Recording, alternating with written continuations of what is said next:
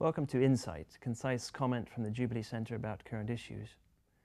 Today we're talking to Nick Spencer, who co-authored Christianity, Climate Change and Sustainable Living on behalf of the Jubilee Centre, and is now Director of Studies at Theos.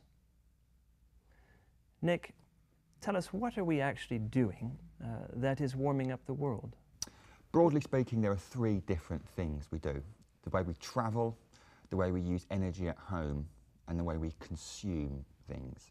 Now, there are lots of different ways that breaks down, but specifically in terms of the way we travel, it's the way we travel by car and the way we travel by plane.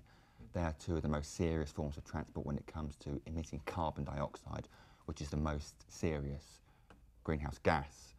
When it comes to heating the home or using energy at home, it's specifically space heating or space cooling, air conditioning, and water heating. That between them use up something like 60 or 70% of domestic energy consumption.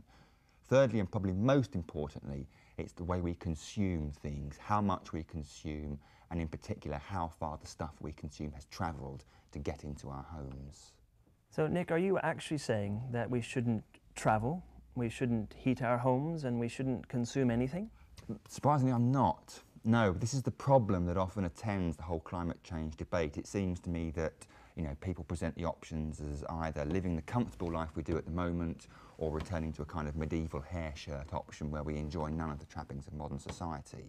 It does mean examining our lives, but it does so in a specific way. Interestingly, at least two of those things, the way we travel and the way we consume, are linked to what is commonly known as our well-being in society. So we travel further, which means we have a wider spread of a network of friends and family whom we see less often, and often our well-being suffers because of that, because it's people, it's relationships that are most intimately connected with our happiness.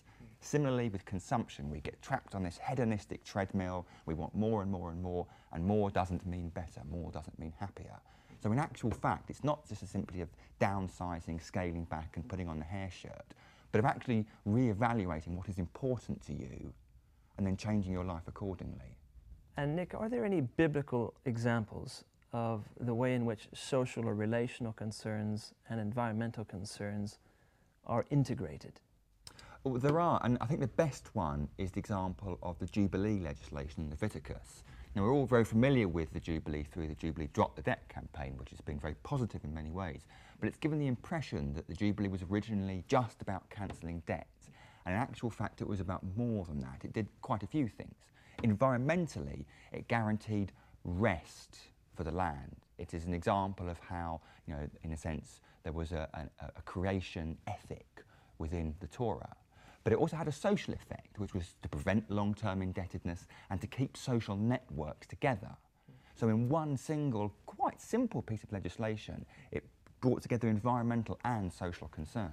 And then finally, is there a single overarching message that we can take away from Scripture about how to respond to climate change and create a more sustainable society? I think if there's any single message, it is that relationships matter. Relationships are a cause for joy, they are effectively what makes us happy, and they are the key to biblical social teaching. And if we rediscover the value of those, then there are natural outworkings for how we respond to the problems of climate change and sustainable living. Nick Spencer, thank you very much. Thank you.